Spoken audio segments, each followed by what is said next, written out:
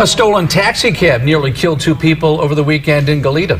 One man is behind bars tonight. Deputies are now looking for at least one other person.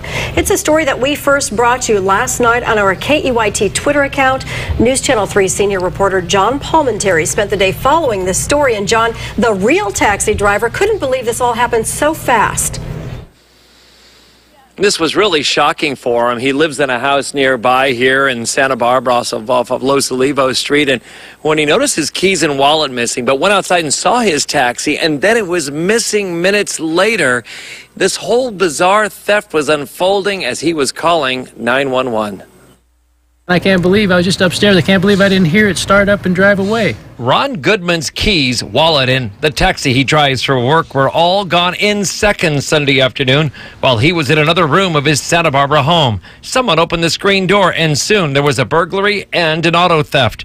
But the Pipeline taxi was damaged minutes later and found in Goleta after a near collision with pedestrians, who then confronted the driver, saw at least one other person with them, and called the company to complain about this reckless driving. The window of the vehicle was left down, and the business card of the driver was inside the window.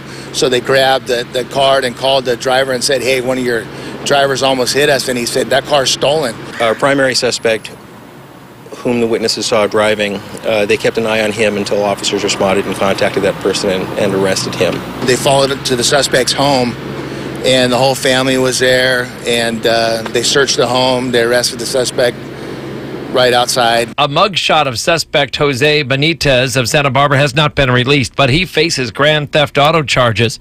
How the damage occurred to the van is still unclear.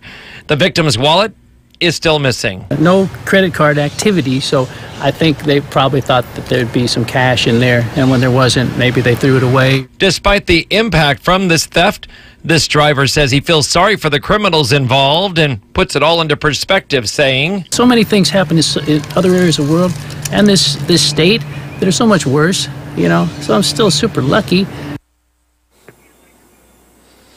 And Santa Barbara police and the owner of the taxi company, James Ball, credit those citizens who were involved in that near collision, a near miss involving that reckless driver, the suspect at the wheel of a taxi, very similar to this Pipeline cab.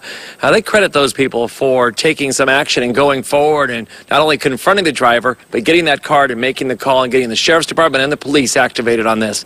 As for the wallet, it's still missing. Reporting live in Santa Barbara, John Palmentary, News Channel 3. Okay, hopefully not.